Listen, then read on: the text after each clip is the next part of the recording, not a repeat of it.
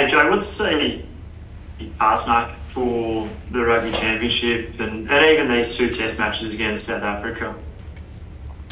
Yeah, I don't do pass marks, to be fair. I certainly share some things internally, but to put things into a number or to put it into a letter or grade, I think we're better off to focus on the process and just keep trying to build the process, because in the end, I know other people will give us marks whether we pass or don't pass, so I'll leave that to them.